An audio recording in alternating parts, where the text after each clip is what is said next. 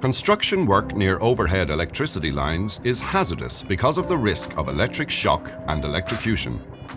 Control measures must be implemented to manage this risk. The Code of Practice for Avoiding Danger from Overhead Electricity Lines provides essential information and guidance to prevent electrical accidents when carrying out construction work.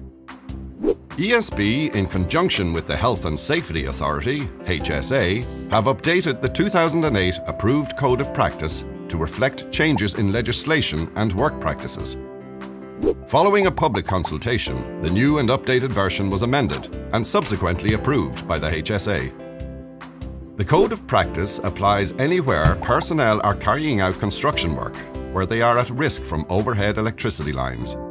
This includes construction sites, use of tall or high-reach machinery, road strengthening and resurfacing, installation of telecommunication overhead services, and transportation of high loads.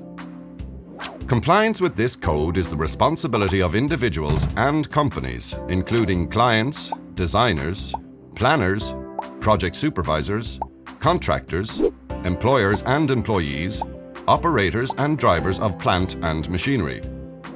It is approved by the HSA, which means that compliance with this code is an important factor in the event of an accident.